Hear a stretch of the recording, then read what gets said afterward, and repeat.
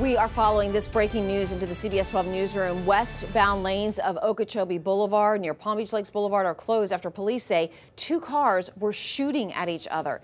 CBS 12's Thomas Forrester joins us there live. Thomas? Liz, still a very active scene here. As you mentioned, we're on westbound right here on Okeechobee Boulevard at Spencer.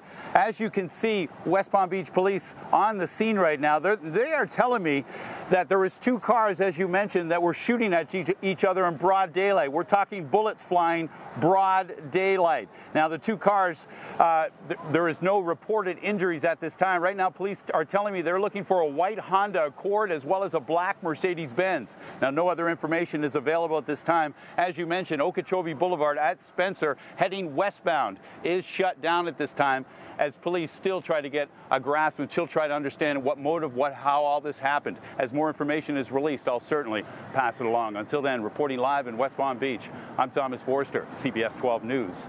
Thank you, Thomas.